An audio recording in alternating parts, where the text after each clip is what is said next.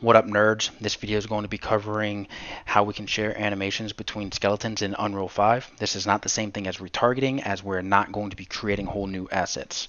Now, Unreal 5 brings us a new retargeting workflow that allows us to retarget animations from any skeleton to any other skeleton.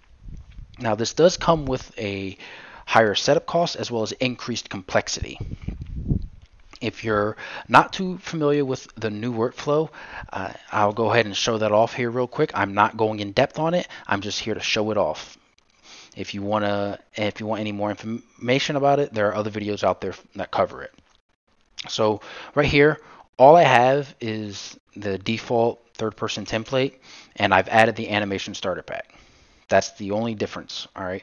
So the way the new workflow goes is you create this asset called the IK rig, and you set this up. All right.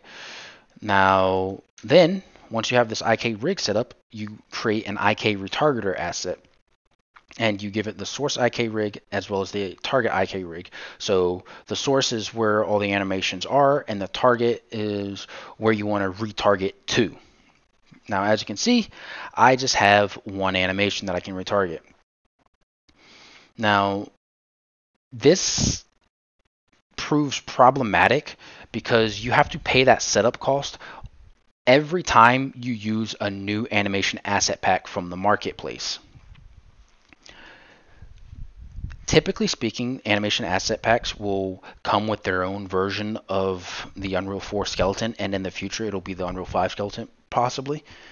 And Unreal doesn't have a way in Unreal 5 to retarget the animations in a speedy way. You would have to go through that entire setup process each time. In Unreal 4, the animation retargeting was a fairly quick process. However, we have something better in Unreal 5. We have what's called compatible skeletons. So in Unreal 5, you tell the engine, hey, this skeleton is compatible with that skeleton. Let me use its animations. All right. And in order to set that up, you go to your skeleton editor. You go to Window, Asset Details, go to Compatible Skeletons, add the element, and then just add the skeleton that you're currently in is compatible with. Then you will have access to its animations.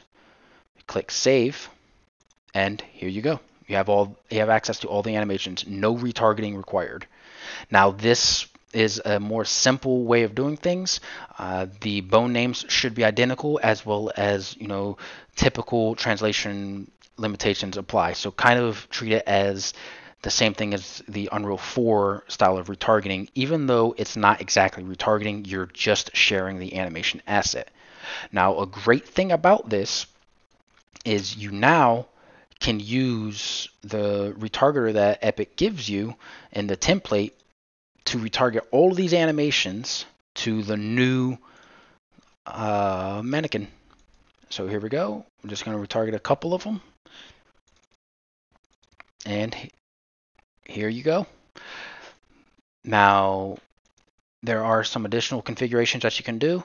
If you're back in the actual skeleton editor, you click on this cogwheel, and then you can click on the show retargeting options to change some of the options that you use. I hope this helps you out. See you, nerds.